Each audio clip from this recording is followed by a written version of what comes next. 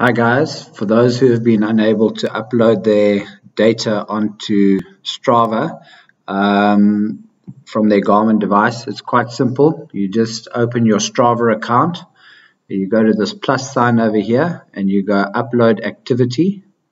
At the same time, you must have connected your Garmin device to your computer.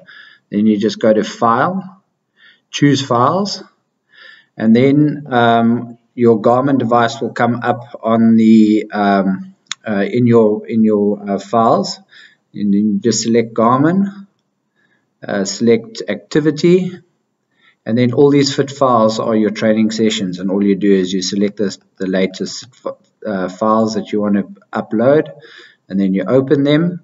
I'm not going to open it because I've already done it, and then it will come on the screen here. You just make some adjustments to it and save it, and that's it.